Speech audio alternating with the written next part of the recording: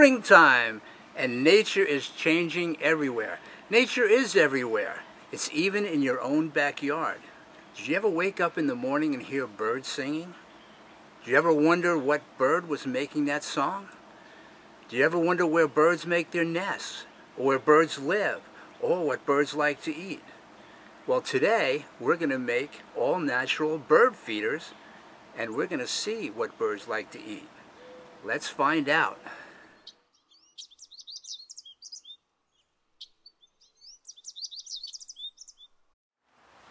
So what do we need to make a bird feeder? Today I'm going to be using a piece of string, some pine cones that I collected from my pine tree, but if you don't have pine cones, you can use a tree branch or a twig. I'm going to use bird seed, but you can also use table scraps like corn or peas or string beans.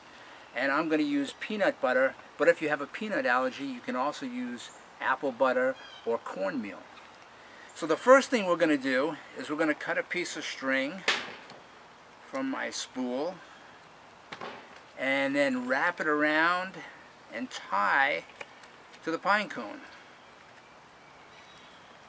Just like this. A good knot. And then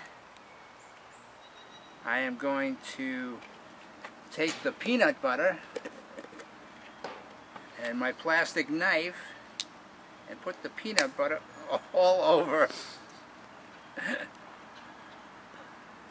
the pine cone. Ta-da! Just like this, and get it in all the nooks and crannies, just like this. A little bit more. And normally I would coat this entire pine cone, but